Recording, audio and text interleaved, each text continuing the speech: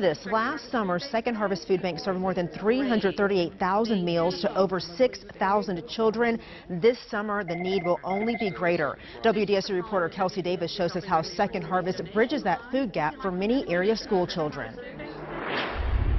Now, these kids are taking part in one of Second Harvest Food Bank's nutrition education programs.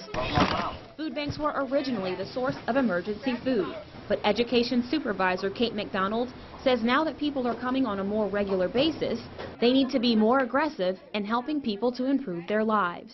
So we're starting to look at more of a systemic way to end hunger, and a lot of that has to do with education. McDonald says they do this with 3 key programs.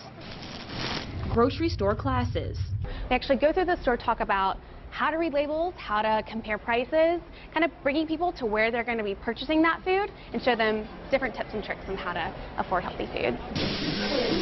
Harvesting Health, through which she and her staff create recipes that would include food items that people are getting in food pantry boxes. So people know that they can make something that's not just, take out the canned corn and heat it up.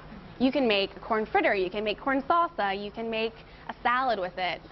So knowing that there are options for people, and that I find that empowering too, because you're not just coming in and getting free food, you're coming in and you're having an experience. okay, good job. And one of her favorite programs called Cooking Matters.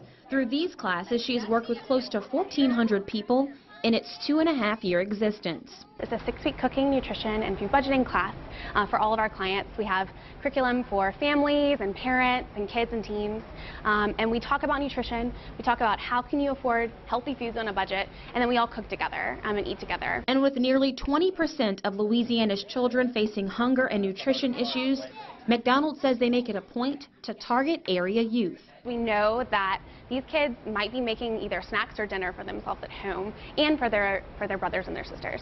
So we're making sure that these kids know how to prepare simple meals that are healthy. The main goal of Second Harvest Food Bank is, of course, feeding people, but McDonald says education must go along with that food. 1 spoonful of the vegetable. At least 1. 2 would be the best. If we could give people the best produce and the best meats and dairy and grains, but if they don't know what to do with it, and they don't know what it is, or they don't know how to, prepare it, we're not really doing any good. Reporting on your side, Kelsey Davis, WDSU News.